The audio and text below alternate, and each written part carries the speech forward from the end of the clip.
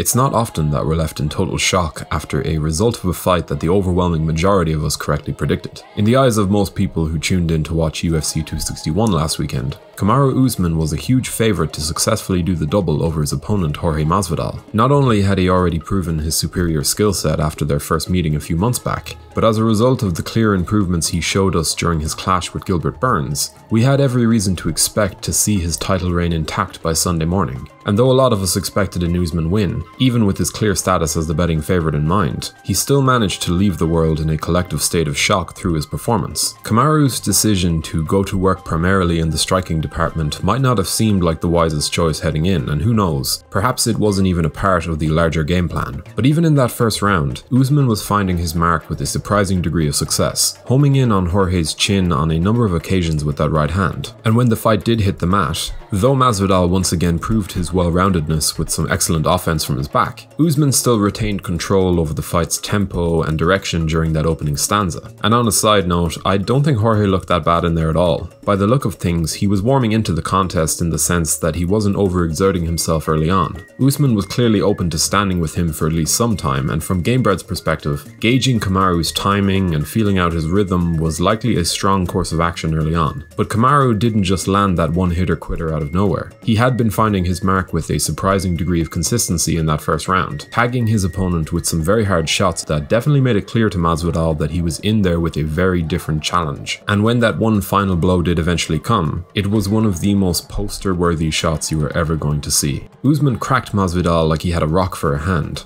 dropping him to the canvas before sealing the deal with a couple of quote-unquote super necessary follow-up strikes. That connection was straight out of a Rocky movie, and I honestly could not believe what I was seeing. But Kamaru managed to get it done again, once again proving to us that he is far from a one-dimensional fighter. If there has been one thing that has really worked in Usman's favour during this last calendar year, it has been his activity, his willingness to step up and fight. Jump back 365 days, and Usman, though fresh off of his instant classic with Colby Covington, was still widely disliked by the fans. That boring fighter label still followed him quite heavily, and try as he might to convince the world of his merits as a compelling attraction within the sport, it didn't really seem like the general public were behind him just yet. But after these 3 title defenses, his pair against Jorge and of course his matchup with Gilbert Burns, the world now sees Kamaru Usman differently. If you're enjoying this content, be sure to subscribe to the channel to stay up to date with all of our latest uploads, before leaving a comment to let YouTube's algorithms know that we're fast becoming one of the best MMA channels on the platform.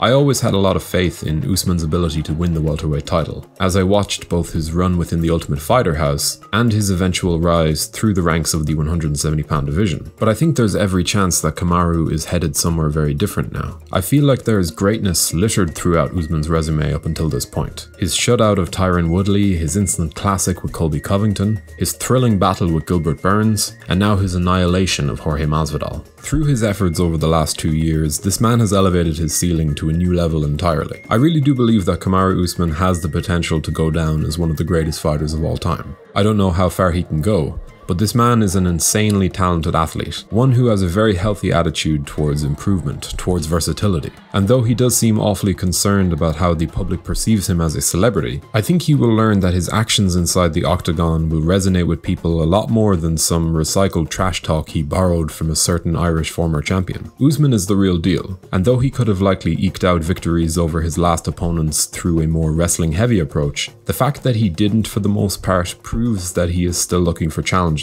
ways to expand on the aura that surrounds him. So I suppose there's 2 questions about Usman that I will end on. The first concerns his next move, and for me, I think some well-earned time off is in order, of course. After 2 fights in just over 2 months, I'd be happy to wait until a major pay-per-view later in this year to see Kamaru making the walk again. As for his opponent, well, I do think that the welterweight division needs some time to rebuild, to reshuffle, but for now, it's obviously Colby Covington who deserves his rematch. I think that's a hugely compelling stylistic clash, one that I would imagine Kamaru will be favoured in to an even greater extent now, thanks to his dramatically improved striking, punching power, and overall eye for the finish. So yeah, let's wait a few months before then booking the rematch between Usman and Covington to close out the year. And of course the second question, the one that's on everyone's mind now that UFC 261 is in the past, is Kamaru Usman now the world's pound-for-pound #1 fighter? Has he proven enough to us through his impressive schedule and subsequent performances to move him beyond John Jones for the top spot? Well, for me, it depends on what you value. If the pound for pound rankings were to work like the regular divisional rankings, where a spell of inactivity causes you to drop places in favor of your more active counterparts, unless your name is Conor McGregor of course, then yes,